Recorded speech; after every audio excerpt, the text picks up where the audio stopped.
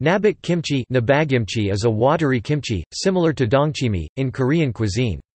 It is made of thinly sliced Korean radish and napa cabbage called baeku, Hangul baeku, in Korean into a rectangular shape as main ingredients and salted them with mixed vegetables and spices such as cucumber, scallion, water dropwort called manari, manali in Korean, garlic, ginger, red chilies, chili pepper powder, sugar, salt, and water. Nabak-kimchi looks similar to dongchimi in form but is commonly consumed during spring and summer, whereas dongchimi is most commonly eaten in winter.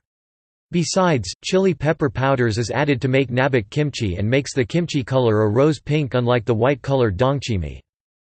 The term nabak originated from nabanabak, Hangul nabag, which is an adverb in Korean language and means making flattened or slicing thinly.